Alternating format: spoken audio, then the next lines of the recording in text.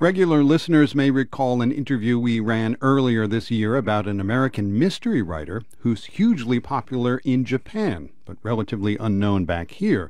Apparently, this is not an isolated case. Our next story is about an obscure country musician from Nashville in Tennessee who's huge in Sweden. Yes, I said country musician and huge in Sweden all in the same sentence. Ashley Cleek has his story. Walking down Broadway, the main drag in Nashville, feels like turning a radio dial. From one dark bar, a woman belts out a song about heartbreak. Next door, hipsters in fedoras and vests play rockabilly to a half-full room, while a man on the street strums his guitar. It feels like everyone is coming to Nashville to get their song heard and make it big. My name is Doug Seegers. It was in downtown Nashville a few months ago that Doug Seegers met the Swedes who would change his life. Doug's 62. He's wiry with deeply tanned skin. He's been playing gigs on this street for decades. He's often lived on the street, too. Everyone downtown knows him. And so when a Swedish television show called Jill's Veranda came to Nashville, a woman who works at the local food pantry suggested Doug play for them. He met the film crew in an alleyway. They said, "Would you mind if we interviewed you?" And I said, "No, not at all, as long as you let me play a song for you." Because I'll play for anybody, anywhere, anytime. So I sat there right in the grass, leaning up against the brick building, just playing the song and going down to the river. I'm going down to the river, gonna wash my soul again. And as I was singing the song, they were kind of like kneeling down, they were about maybe 3 feet away, just kneeling down and watching me and listening to the song.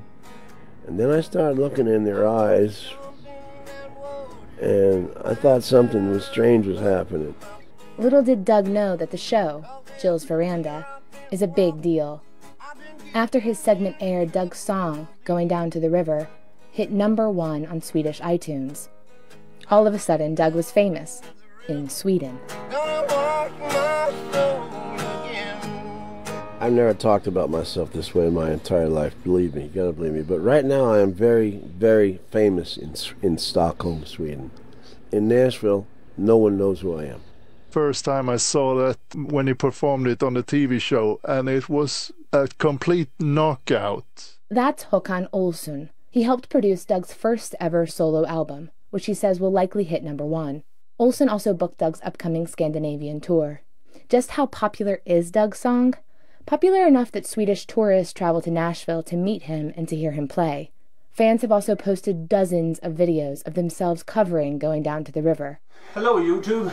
Hi everybody, we are Pilot Resort and we're going to do a tribute to Doug Seegers. I'm going down to the river to wash my soul again. I've been running with the devil, but I know that he's not my friend.